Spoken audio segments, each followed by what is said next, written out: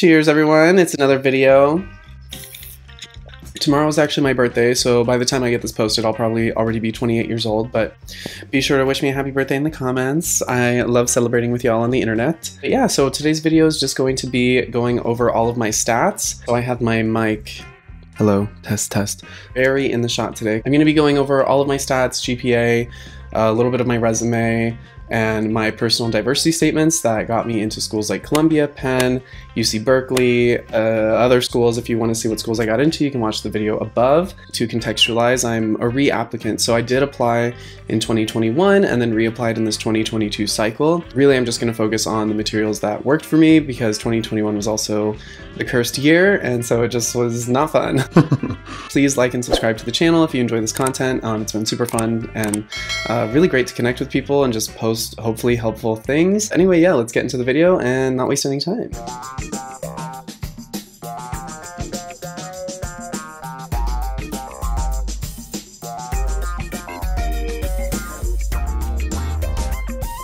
So I'm going to start with just kind of like the scores, right? So LSAT, GPA. Beginning with my LSAT, for context, I took the LSAT 3 times. I don't recommend doing that. If you want my LSAT tips, I have a video on that as well that you can pause this and go and watch that. My first score was ultimately a 162. It was not great for me. I had to go to the ER the night before my test and all this stuff, so I was very stressed out. I canceled that score. My score that I applied with in 2021 was a 167, and that score got me waitlisted essentially everywhere from Fordham to UChicago.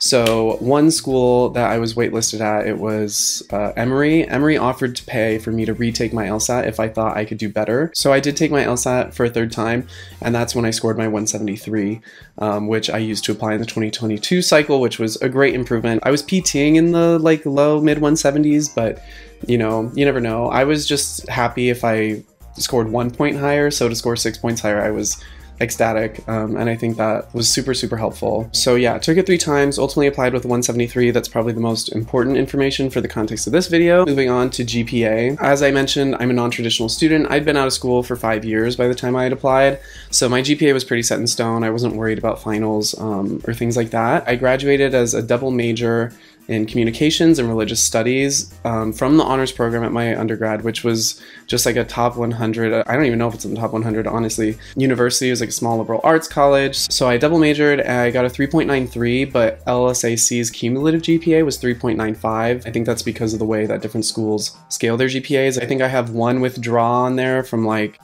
astronomy or something. I don't know. It wasn't a big deal, but there was ultimately nothing really crazy about my transcripts. I didn't have anything really intense to explain. I would say if you do have things on there that may be confusing to admissions, to include an addendum, a brief addendum. In my experience, it was just better to control the narrative as much as possible and leave them with as few questions about my application as I could. Okay, so we're gonna go over my resume. So some of this, the first part is gonna be academic and a little repetitive.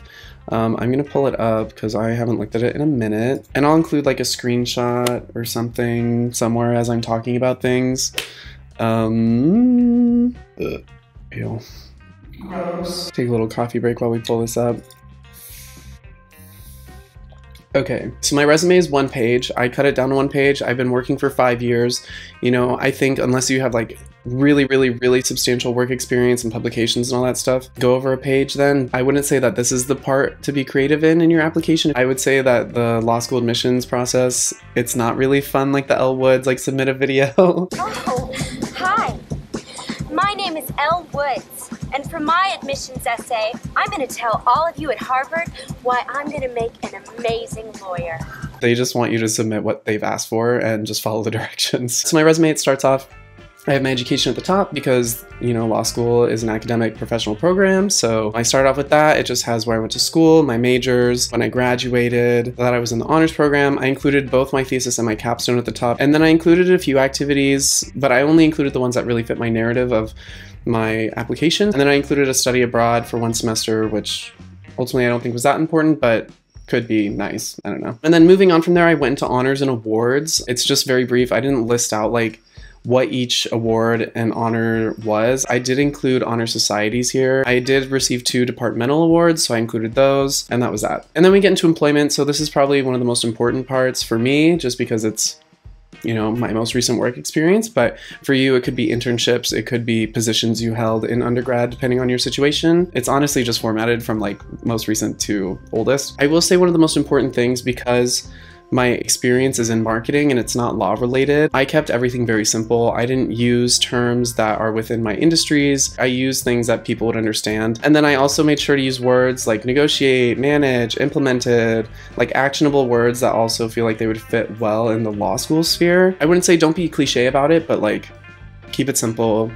Make it make sense for what you're applying for. And then I included a few things from undergrad because they fit with my narrative. And then at the bottom, I included philanthropy just because that's important to me and I think volunteer work matters. And pro bono is a large part of why I want to go into law. Yeah, and that's my resume. So pretty simple, nothing crazy, honestly. I don't have like internships with senators or like, you know, I don't have anything really wild on this. I think I just was consistent and showed that I care. So, I mean, it's my life. This is the work experience I have, so that's what I put. Anyway, okay, moving on. So I did want to touch on being non-traditional and a reapplicant before I get into my personal statement, diversity statement. So for me, in the non-traditional aspect, you could see it throughout my application because I realized later I wanted to go into law school. So my why was very clear to me, and I wanted to make it very clear to admissions, like why am I leaving this career and successful career in marketing and video games to go into law school? Because I think that's a question admissions would have, like, you know, why would you leave something that you've worked for years and seems to be going well based on your resume? I was like very explicit in why I included that. You know, for me, it has to do with systemic change and structural changes. Like marketing just does not allow me to do the work, whether that's diversity, equity, and inclusion work or, you know, LGBT rights, like those sorts of things I just cannot do in the way I want to. And then reapplicant, so a lot of people ask me why I chose to wait and reapply.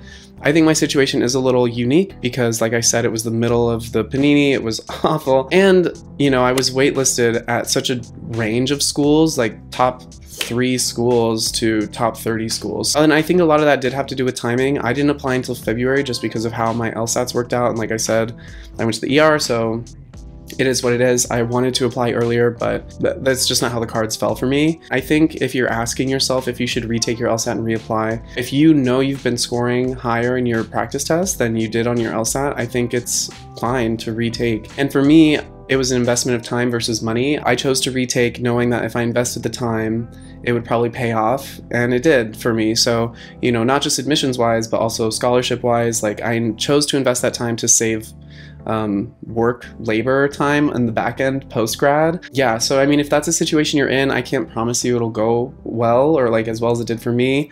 You kind of have to make your own decision. Now we're gonna get into my personal statement and diversity statement. If I leave anything out or mute it, it's just for like security or like comfort, right? I wrote these knowing admissions would read them and I felt comfortable talking to them, but I didn't necessarily write them for the internet. But because people have asked, I'm fine sharing. You know, these got me into great schools. I honestly think my personal statement carried a lot, and my letters of rec. Honestly, that's not something I'm talking about in this video, but like I'd say really put some work into your letters of rec and reach out to people who know you. Yeah, we'll just get into it. But anyway, so like this is the one I sent to Columbia, Penn, Berkeley. I didn't change it for anyone really. I'm gonna be reading off a screen, so here we go. At a towering 6'4", with my toes cramping inside of 4-inch stiletto heels and strands of hair from my 30-inch long wig sticking to my caked-on makeup, I stomp as quickly as possible across campus in the bright afternoon sun. I head towards the room where my peers, professors, and parents await to attend the first ever research presentation done in drag at my conservative Catholic university. Presenting my honors thesis in drag not only provided a fantastic visual aid to my audience for understanding my research, but also served to openly align myself with the drag queens and trans women of color who have been a driving force for queer liberation for decades. In using my presentation to highlight queer excellence on campus, I was demanding that one of the highest levels of academic achievement possible at my university be irrefutably linked with my queer identity. It was my own personal stonewall memorialized through the publication of my thesis in our university library upon completion. Many times, queer people are included at the decision-making table only upon invitation from heterosexual, cisgender individuals who accept or tolerate our presence. My honors thesis is where I stopped waiting for an invitation and began claiming... Sorry, reading like stresses me out, okay. My honors thesis is where I stopped waiting for an invitation and began claiming space for myself, my perspective, and my community. Contributing a positive legacy for the queer community and creating a future and creating future opportunities for LGBTQ members gave me purpose at a university that has a rocky relationship with a more visible LGBTQ plus presence.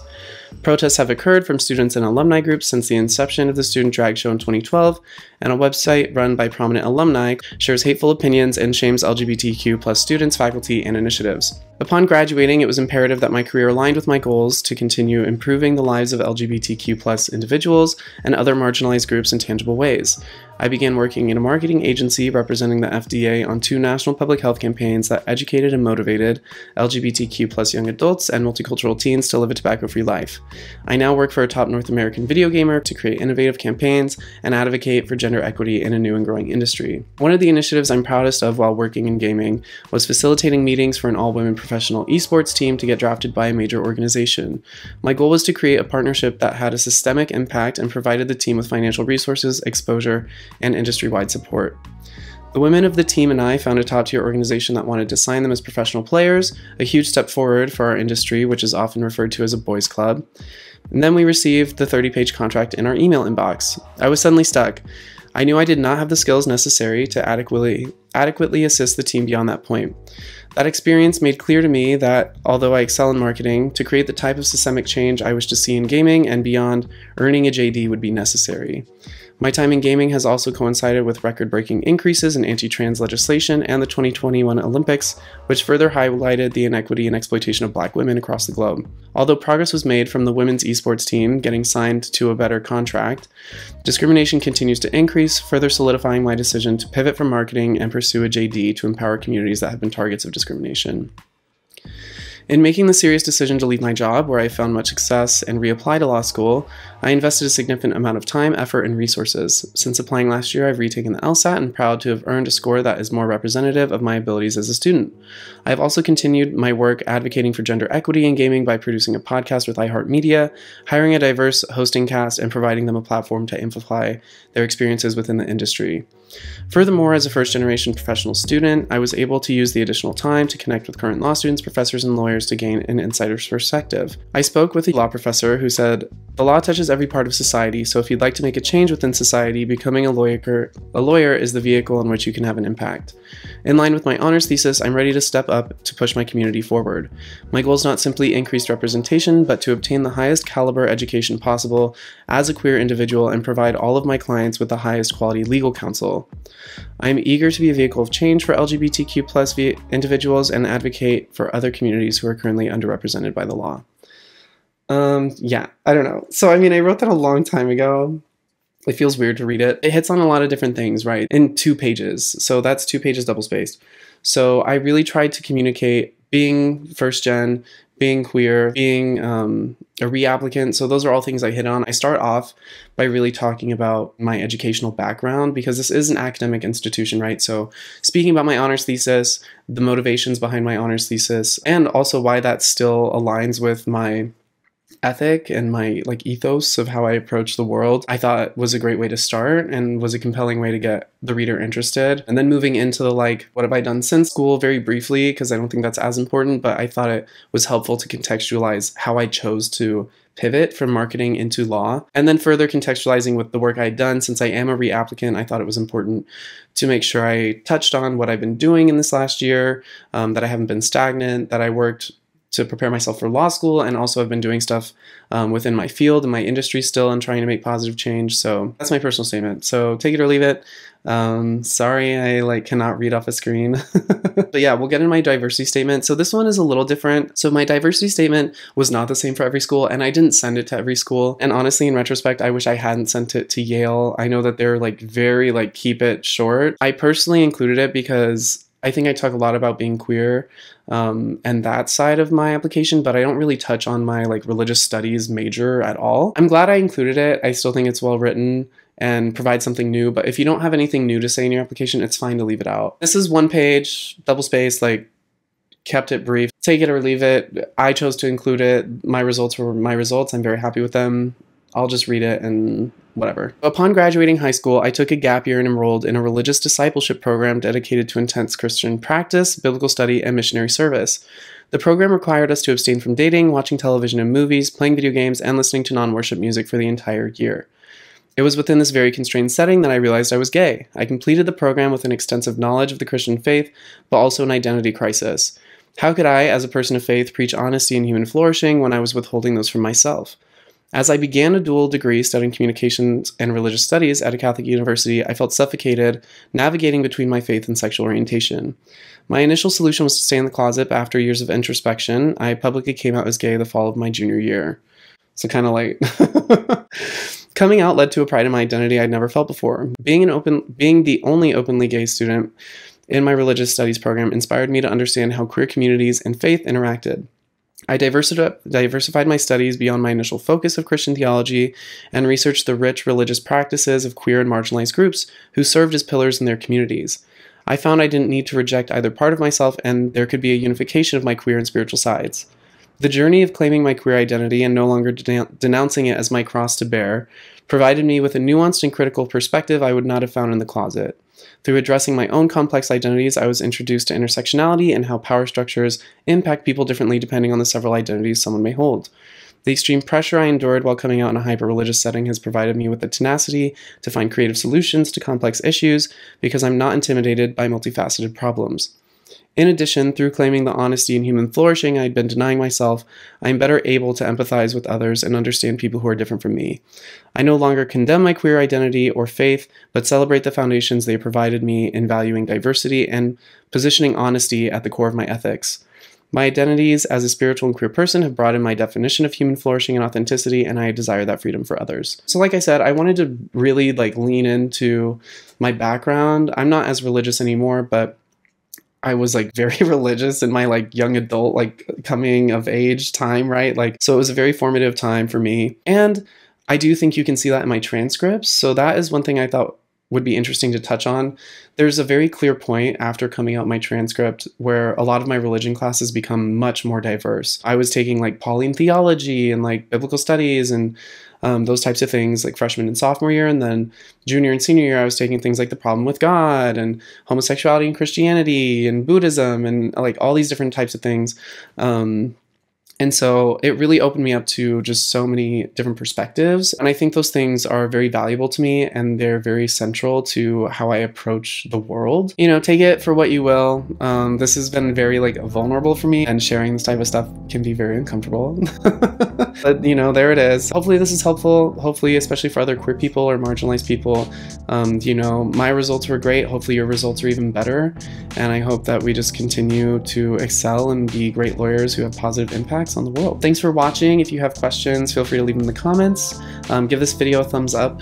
It really helps the channel, and subscribe. I would love it. And I look forward to posting more videos. I'll be moving and talking about scholarships and all these different things. If you want to know where I'm going to school, that video is up, and it's very corny and super funny. Yeah, and then happy birthday to me.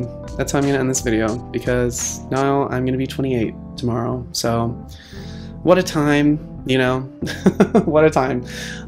Thanks again. I appreciate you. Have a good day. I'll see you in the next video. Bye.